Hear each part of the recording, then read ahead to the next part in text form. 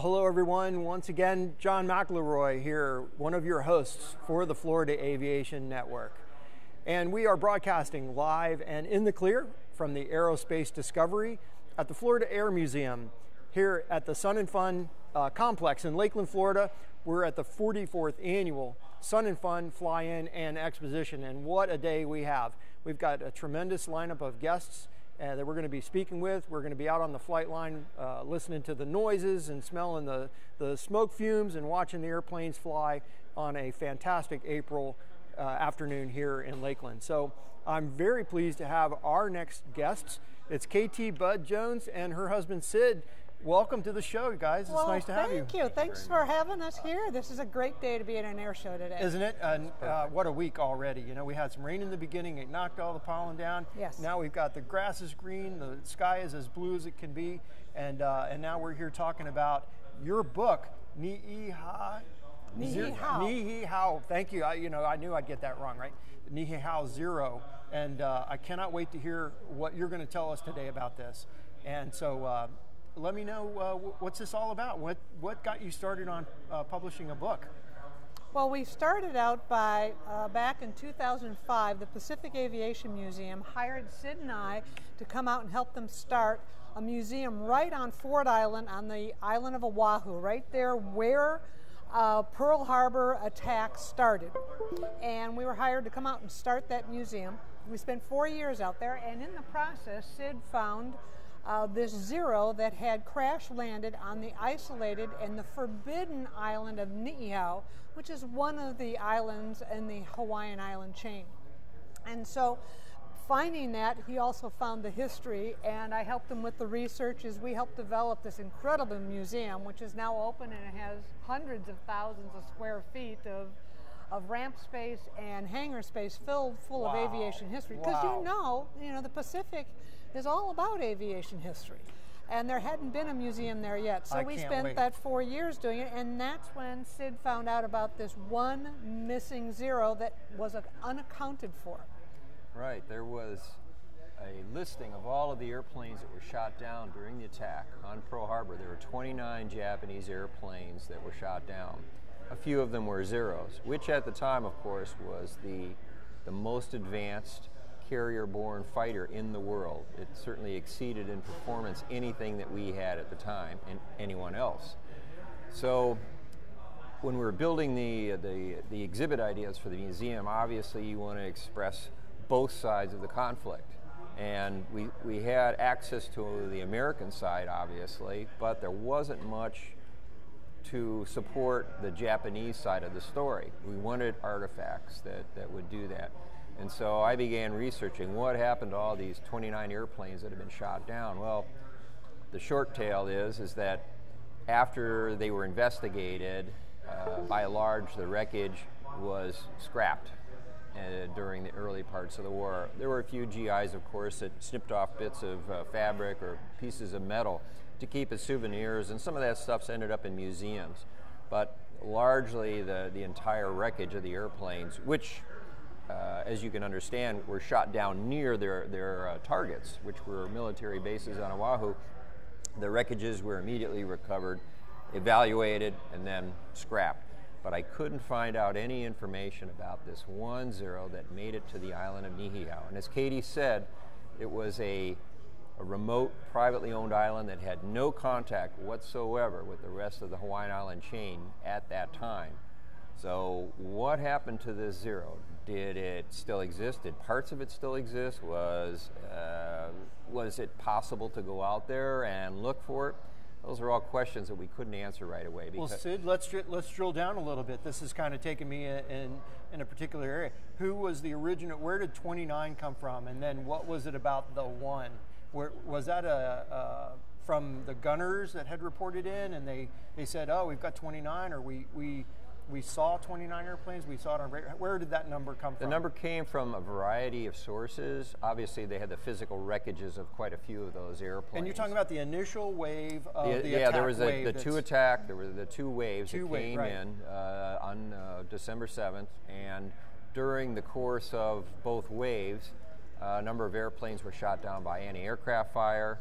some were shot down. Some of our airplanes actually did get up in the air and were able to shoot down a few of the Japanese airplanes as they were leaving the area.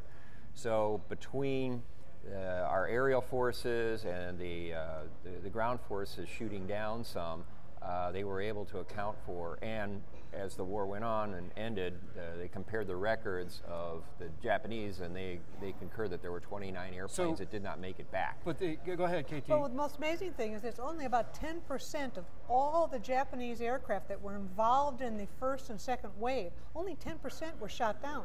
That's an amazing number considering what was going on that day between the various levels, the Kates, the Vals, the Zeros, all at multiple levels during this attack, and only to lose 10%. That's an incredible story right there. It was a really successful attack, wasn't it? It was a successful attack in many ways. So this 1-0 was known to have landed on Niihau, and as I detail in the book, the pilots were actually told to go to Niihau Island, and if they couldn't make it back to the carriers, because Niihau, the Japanese knew, was an isolated island. It was flat. It's not like the rest of the Hawaiian island chain. It's a very, very flat island in the middle, so it's actually perfect for landing aircraft. Where is it located? Well, you might be able to see it a little bit. Here's Oahu, and then the island of Kauai that everybody likes to go visit. Sure. And then out to the west is Niihau, and it is, as Sid said, very dry and flat. It was one of the first of the Hawaiian chains, habitable Hawaiian chains that was formed, and therefore has eroded through time. When you think of tropical paradise, that is not Niihau. Right. No, that's not it. It's flat, Okay. it's dry, and it was good for farming, which was why it was developed to begin with. Wow, that's great. So, as you said, this was sort of the alternate bailout for them. Exactly. In the planning mode. You're exactly right. The Japanese had actually posted a submarine to recover the crews, and they told the crews that they should try to land on the beach, because the submarine obviously would be at periscope depth during the day and could watch for aircraft coming in, and then if there was the need, they would surface at night, come in, pick up the crews, and then depart with them. So that was the plan. Interestingly, there was another facet of the story that we learned about in time, which we did not know about, which is almost as important as the story of the Niihau Zero. Niihau was actually the center point of a report that Billy Mitchell, most people know of Billy Mitchell, the great air advocate back in the 1920s and 30s. He actually explored the Pacific and visited various countries in the Pacific Rim to decide what their world perspective was.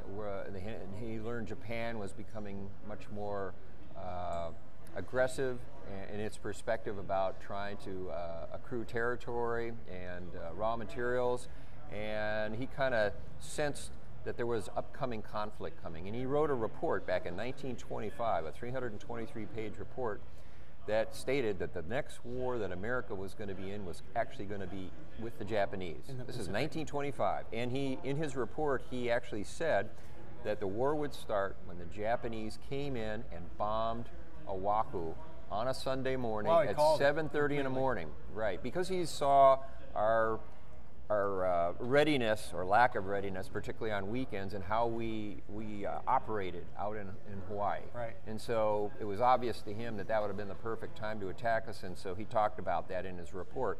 Well, that report eventually was absorbed by a number of the other folks in the military, and one of those people, Major Brandt, was posted out to Hawaii back in the early 30s.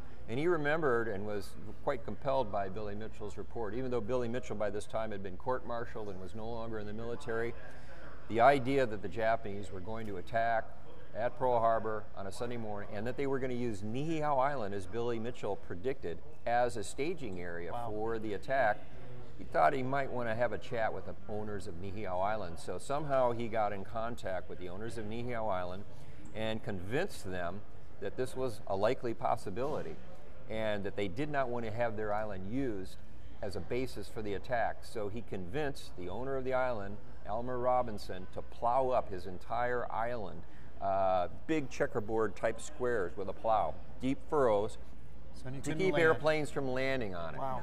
Katie, you might want to give some more details on this. Well, exactly, and it's important to note that Elmer Robinson, now granted, at this time period, Hawaii is a territory.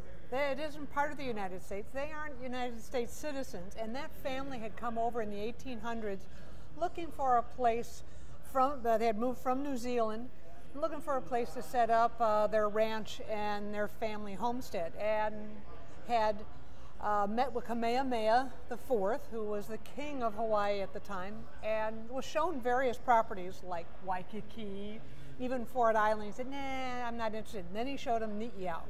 Now, here's a funny story. Niihau had just gone through a period of lots of rain. Normally it's very dry, and much like the deserts out west, when it rains, all of a sudden, all those plants who have been dormant blossom and bloom.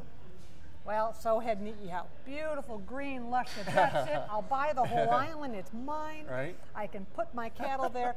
Didn't rain again for 30 years after my that. goodness. So it was a very flat island, and as Sid said, and it was owned by a family that stayed to themselves, the Robinson. And so for a General or Colonel Brandt to convince Elmer that this was happening, it was quite an amazing feat on his part. And Elmer took it upon himself to start plowing it up. 7 years he did this. He finished July of 1941, plowing up the whole island. When things started progressing to the point of war being imminent, he actually brought upon himself to hire or buy a clee track and have it shipped over, so to his expense. And sure enough, it wasn't the aircraft carriers that were being replaced by having Zeros on the island to take off. They had aircraft carriers, but they were supposed to come back and land there if they had problems. And that didn't happen, right? Didn't happen. Well, so that was a big part of it. So we're gonna go one more into this. So where was the Zero, and then we're gonna kind of wrap this up and promote this book. Because you got to hear it from the book and the rest of the story. Yeah, we don't want to give away the whole book, and actually this is a tiny fraction of the actual story. Just to give you some insights, the pilot and the airplane did actually survive. They landed on the island. The pilot landed unscathed. The airplane had a minor amount of damage to it, and the people on the island had no clue that the Pearl Harbor attack had actually happened. Now hold it right there, because I'm going to cause this to be a split story. We're actually going to pause on that note because it's a cliffhanger. Yes, it is. Right? It is a cliffhanger. I can just tell that this is going to be a great book to read. So we're gonna leave it right there. So now he's landed out. He's made it safely. He's opened the canopy. He's unfastened his seatbelt. Stay tuned for what happens next. Hey, we've been talking with Sid Jones and KT Bud Jones as well, and I'm John McLeroy for the Florida Aviation Network, here with the book that they've just written. So thanks for watching. We're going to come back and be right back in about a half an hour. Thanks.